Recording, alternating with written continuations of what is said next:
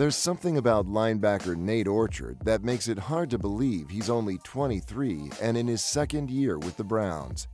He's a player coming into the 2016 season with high expectations, something second-round draft pick Emmanuel Ogbah knows all too well. This is Nate Orchard here. We got a special guest on the show today, Emmanuel Ogbah. We are very honored to have him here today. He has a busy schedule, and so we were glad he was able to fit us in. And hey, I'm here with Nate Orchard. He's okay, let's start over. I didn't know you was gonna do that.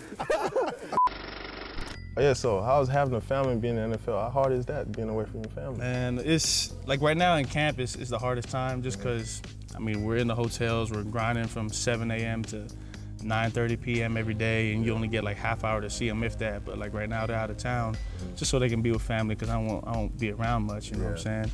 It definitely keeps me grounded, especially when the season rolls around. You know, I got my wife and my kids at home. It's like I got something to look forward to every single day. You know, at the end of work, makes the end of the day that much better. Even if it was a bad day of practice, whatever, I go home to my kids, man, happy as can be. I bet that's an awesome feeling, man. It's great. It's great. You're gonna meet the kids, man. You're gonna see my wife make some cookies, man.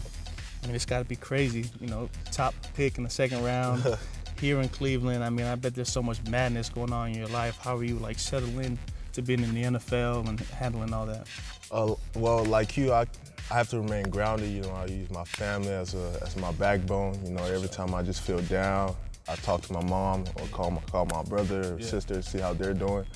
But you know, it's definitely been a grind. You know, it's tough. You know, you feel like you still have a lot to prove. You know, to people. So it's just a lot of hard work there. You got to go in, like going through it to see. Definitely. It's like being a superhero, man.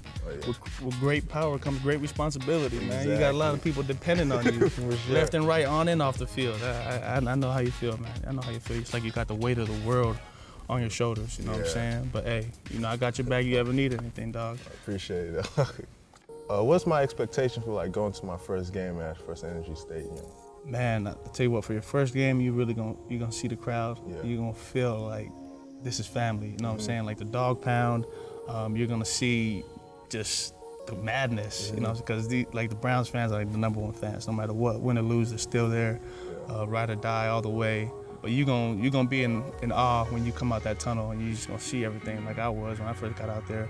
I got you. What about like for your first game at First Energy? Were you like nervous, or were you just excited to go? I was a little bit of everything. You know, you got the butterflies, his first game in the league. I'll never forget coming out that tunnel. They got the flames going. You know, in college we just had a little smoke, but they got flames. I got burned. I was like, oh my God.